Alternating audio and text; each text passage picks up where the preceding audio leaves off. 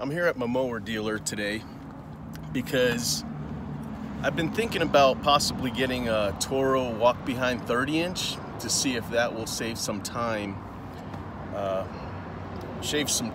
the mow route for the guys, because the guy with the grandstand, the crew with the grandstand, they're getting done probably 2 hours before the crew with just the 21-inch Honda mowers, and we've got gardens to clean, mulching to do, all these things to do after that the guys could be doing after they finish a mow route. So I need to try to figure out a way to get them done faster so we can start doing some of those other garden jobs, power rakings, things like that. So let's see.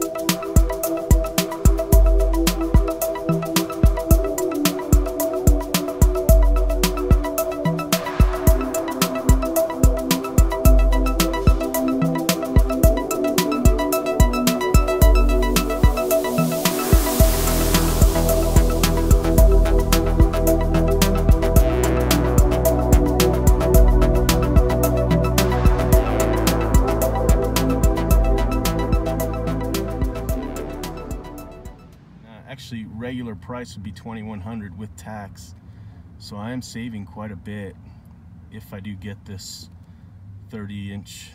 So while I was in the mower dealer yesterday, there was a Pace rep, you know, trying to I don't know, distribute these to that dealer. And since that dealer doesn't have any of these mowers, they thought they'd let me demo it so I can kind of let them know what I think about it.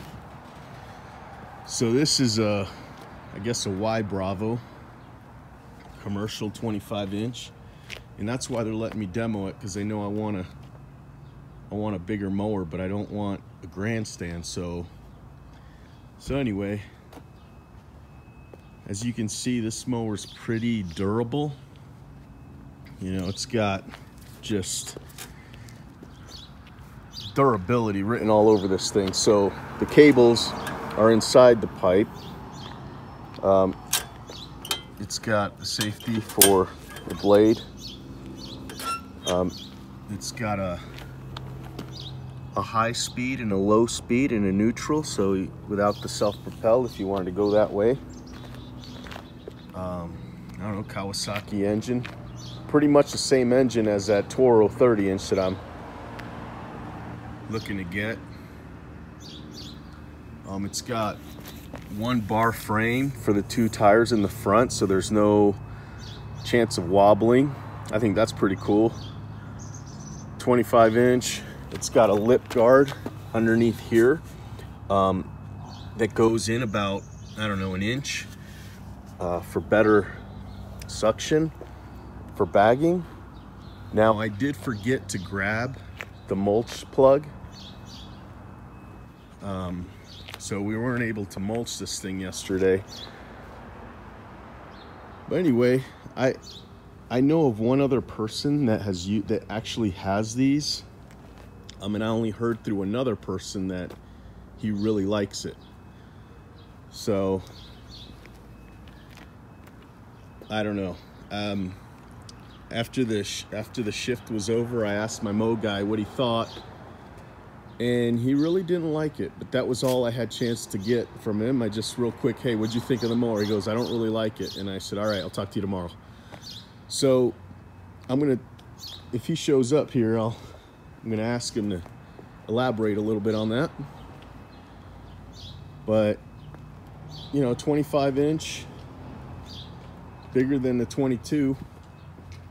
And there's the man right there. What up, Will? Hey, so why don't you like it? It's too clumsy, it's too heavy, it's too much. That's it? For 3 inches, it's not enough. Really? Yeah. You think if we had the 30-inch, you'd have a better cut? As long as it ain't clunky like that, bro. That's pretty heavy. So when you say clunky, what does that mean? Like you don't maneuver like the other one, sir.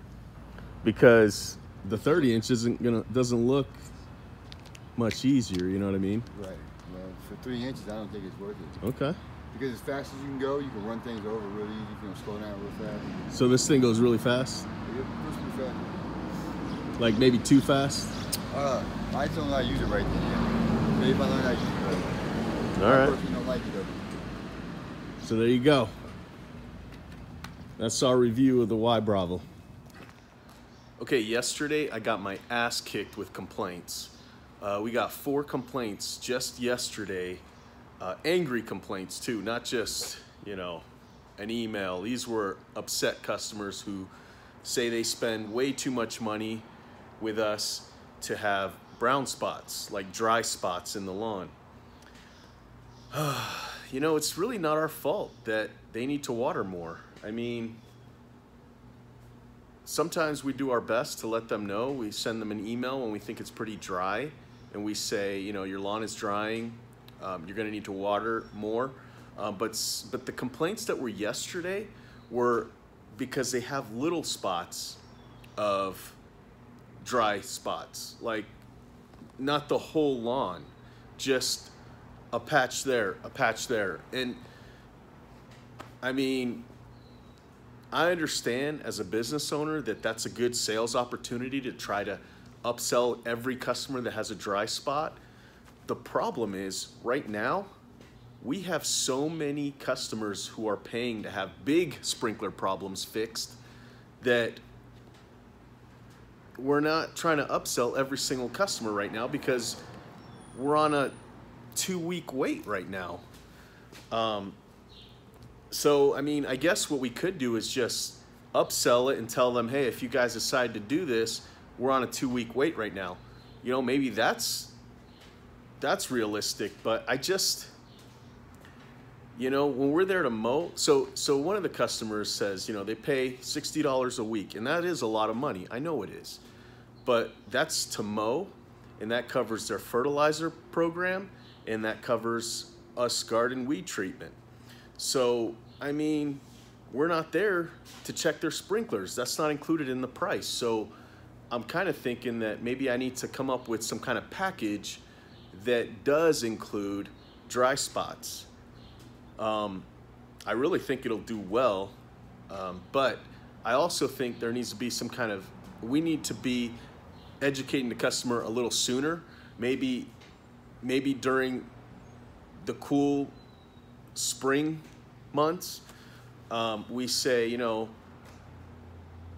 we need to make sure your sprinklers are all checked. Maybe before the summer sprinkler rush comes, we need to be upselling to check their timer and sprinklers before that summer sprinkler rush comes, because and they don't need to have their sprinklers turned on, like dialed on, programmed to turn on automatically, but just for us to go through each zone and then we'll turn it back off. But that way, so when they do turn their system on, everything's working and covering good. I don't know, man. I just hate that feeling when all the customers are out to get you. They're really not, but I feel like that when you have multiple customers complaining in the same day. So we had 4 yesterday complain, but we've actually had, you know, probably 10 this whole week, if you add up all the days, with those same kind of complaints. And it makes me feel bad because I try really hard to make sure that all the customers are well taken care of, that nobody complains, that the lawns look great. But when they're complaining over an issue that I feel I don't really have control over, that bugs me. But at the same time, I also understand they're paying a lot of money. They're paying good money. But, you know, and maybe we need to educate the customer a little bit better about, hey, sprinklers, you know, we'll notice a dry spot, but how are we going to know that the sprinklers aren't covering that unless we're actually looking at the sprinklers when they're turned on? And as mower guys and as the fertilizer guy and as the garden worker guy, most of the time, nobody is watching the sprinklers unless the sprinkler guy goes and actually has a work order to do some work. Other than that, we never turn sprinklers on. We'll notify the customer when the lawn overall is dry and we know that they're not turning on their sprinklers, or that we definitely need to advise them to up the water.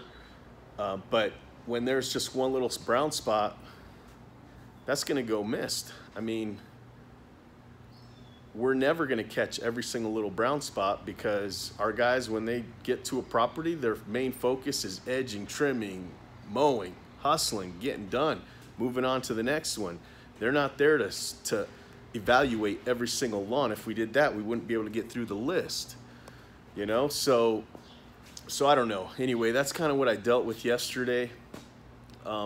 Today I'm actually meeting one of my friends and colleagues who has one of the, I don't know, top 2 or 3 lawn care companies in the area as far as fertilizing companies. The biggest well-known company around here, as far as I'm concerned, it's like top 2 or 3.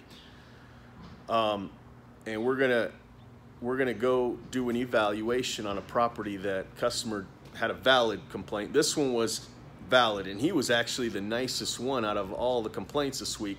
I don't even want to call it a complaint. It was a service call that he wants to pay for, to have me evaluate and figure out why his lawn is dying.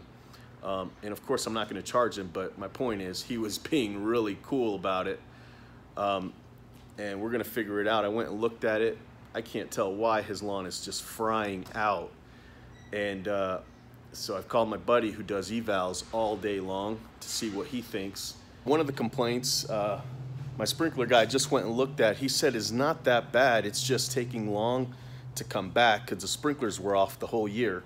And there's this little section that he thinks that if I put some Green Up fertilizer, it'll come back quick. So I'm going to, let me turn this around. So Nitro King is what I'm going to use today for this one, because this product works super fast. It's got 2% iron, so it is, I mean, this thing, dark green color, and it does not lie. The only thing is you have to make sure to water this in within 12 hours, 24 hours, the latest, because this thing will burn your lawn. And so, but it works so good. If you have a customer that wants their lawn greened up quick, I'm talking fast, use this. It will green up a lawn within 3 to 4 days. It will be dark green. By the way, that's the garden manager, Rachel. Oh, I'm in it. Yeah. Hi. She's doing estimates today, right? Okay. Yes. Okay.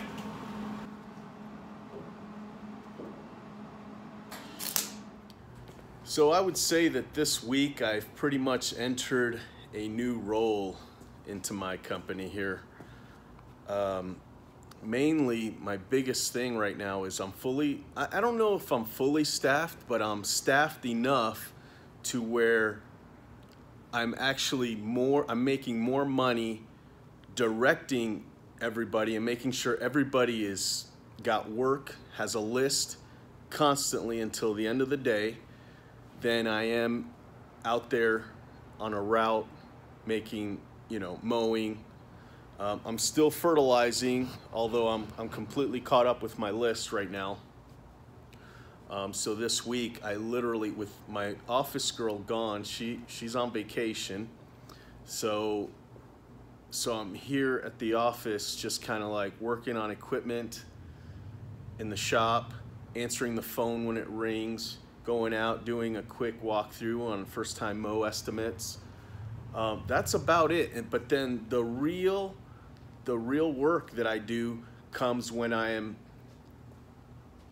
trying to figure out how to keep the guys busy around 3 o'clock, because around 3 o'clock the crews are either nearing the end of their route that they were given in the morning, and so it's like a seesaw. One of the crews has a lot more jobs, the other one's almost done, so it's my job around 3 o'clock to kind of balance it out again to make sure their list is going to be good till the end of the day. So normally that gets missed when I'm out there working, because it's hard for the office manager to answer phones and take care of like write up estimates and looking at all the documents throughout the day to make sure everything's good, and billing. It's kind of hard for that person to kind of keep that going. So that's kind of what I've been doing now that I actually realize how many jobs could still be getting added to each day. So that's kind of where I'm at right now. But there's a lot of empty space where I just feel like I don't know what to do right now, because I don't like just standing here with nothing to do, you know? I think I'm gonna go to the mower dealer again. I've been looking at that Toro 30-inch mower. I've been talking with the guys, trying to get their feedback whether or not they think that that's gonna make them go faster.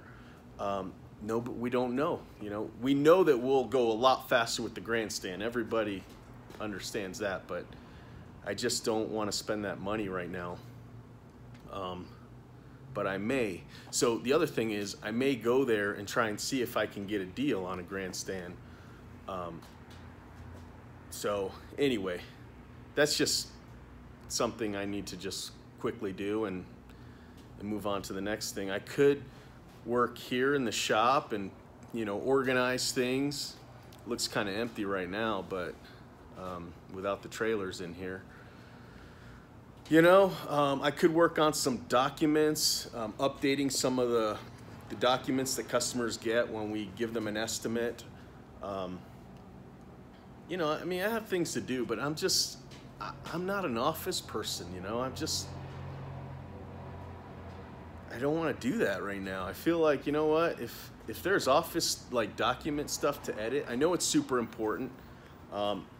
If Emily was here, that'd be great for her to be working on that, but I just don't like to do that. And so when I think of office stuff like that, I think of holding off until wintertime when I have nothing, literally nothing else to do.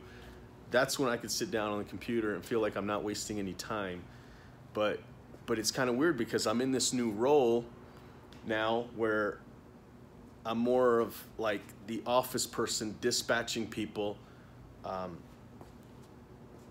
And I don't really know how to fill my day yet. So that's my problem, is I don't really know how to fill. I don't have a routine because I'm just coming in here, getting on the computer, phone's ringing. Let's go take that, see how that goes. It's gonna be hard holding this and answering it. Long Thumbs, this is Freddie. How can I help you? Oh, hey, good. How are you?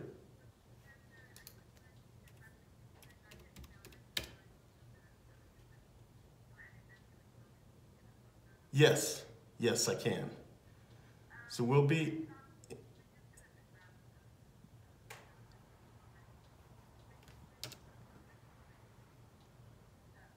yeah, no, it wasn't, those were our prices, but we've raised them since then. Yeah.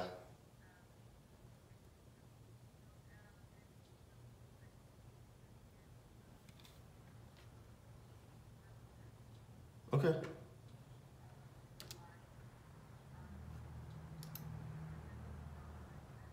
Yeah, it'll always be that price. Yeah. It's just those old prices were just there from a long time ago. We've added more crews, so we've had to raise them, and that's kind of the price now.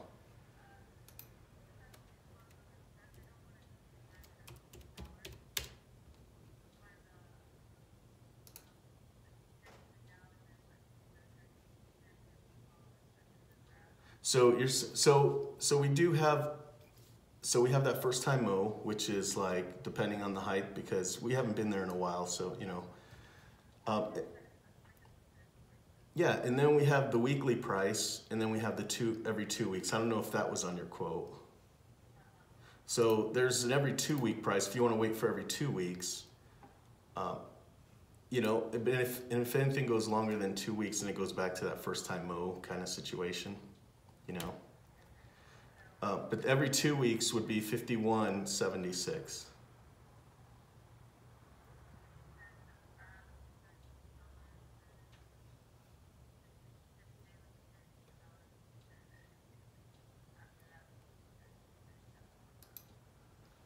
Yeah, so, but every 2 weeks, if you wait 2 weeks, it would be $51.76. Like for every 2 weeks, you know what I mean? So that comes out to like 20, $6, something like that a week, you know.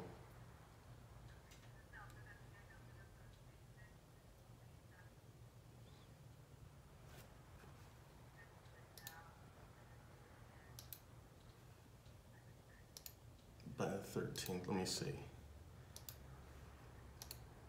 Yeah, so your mow day, like we would try to be out there every Thursday, or every other Thursday, or on a Thursday, because that's when we're in that neighborhood.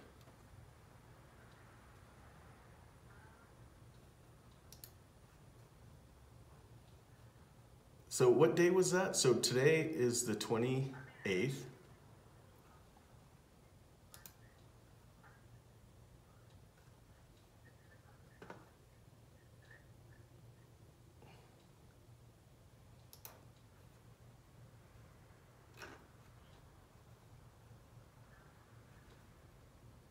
Should I set it up for today and then think about it? Uh-huh. Yeah, like if we're mowing every week.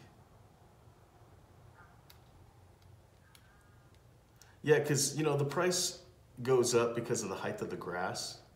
I know that some, you know, people say, well, every 2 weeks my lawn doesn't grow very long, but we can't go off of that. We have to just imagine that it will grow in 2 weeks, you know what I mean? So we just have our prices for that.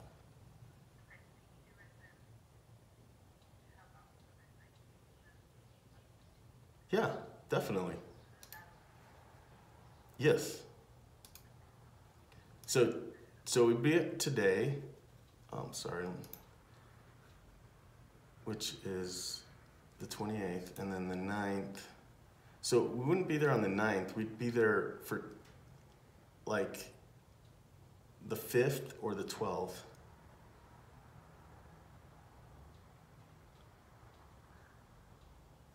Because of where it is, Thursdays, you know. Although next Thursday is the 4th of July, like next week's the 4th of July, so we probably wouldn't be there till Friday.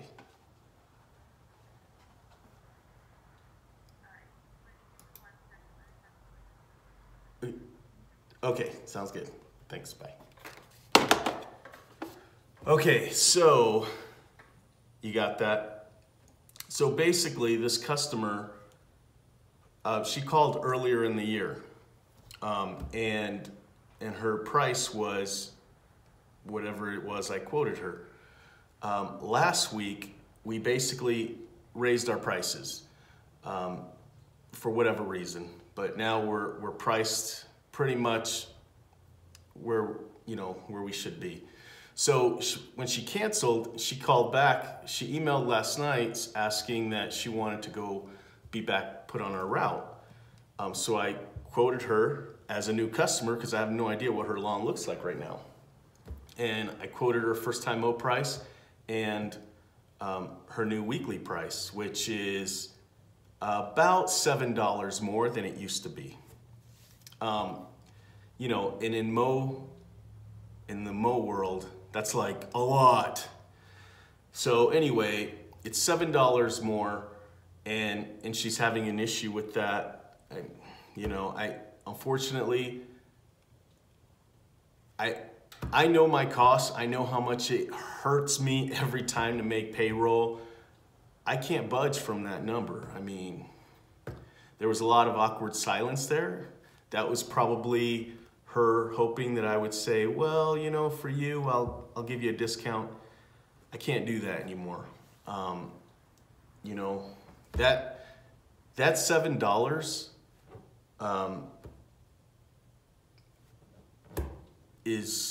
that's my profit right there. So I can't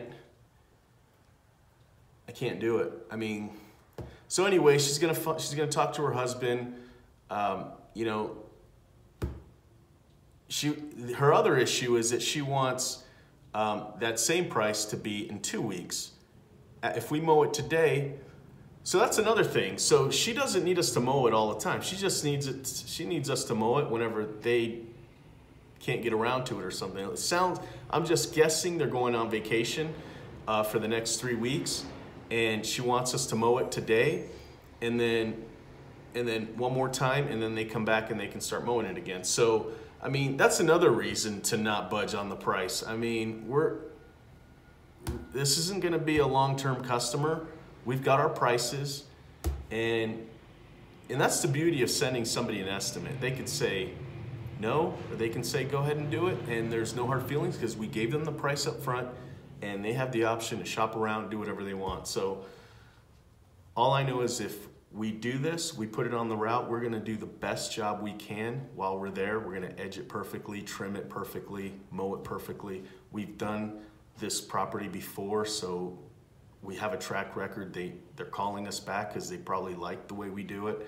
So, I mean, all we can do is just give them our price and then do the best job we can. So that customer actually just called back and wanted for us to cut this week and next week.